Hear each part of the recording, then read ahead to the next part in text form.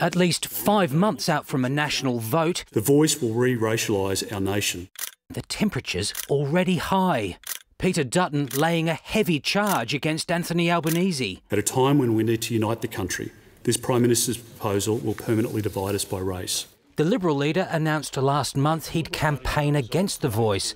Now he's unleashing attack lines on what he claims would be the most radical change to Australian democracy. It will have an Orwellian effect where all Australians are equal, but some Australians are more equal than others. We have just heard every bit of disinformation and misinformation and scare campaigns that exist in this debate. The Minister for Indigenous Australians again asserting The Voice would be advisory only, have no power of veto and no program delivery function. This is not a decision or a plaything of politicians.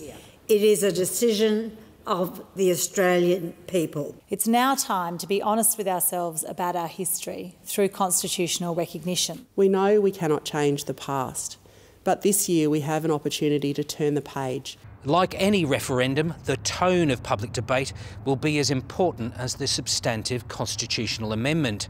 Many Australians won't be across the detail, even close to voting day. So if the Yes campaign doesn't actively and vigorously counter the kind of provocative contentions heard today in Parliament, support for The Voice may slide further. Andrew Probyn, ABC News, Canberra.